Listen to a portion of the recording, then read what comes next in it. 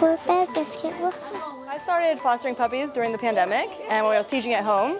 And when we came back to the classroom, I just kept thinking of all the wonderful benefits that they could bring to the whole school.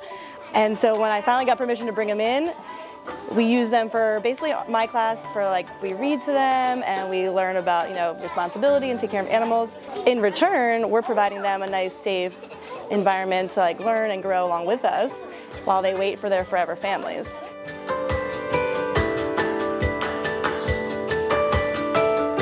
These puppies come from Rags to Riches Animal Rescue. They are 6.5 weeks old. We have Gamma and Major.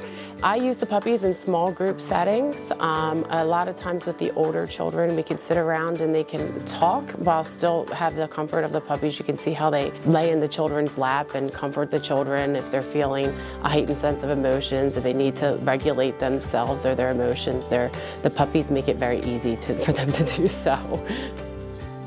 I think that the puppies should be here because they keep people happy, and I like that because I don't like people being sad.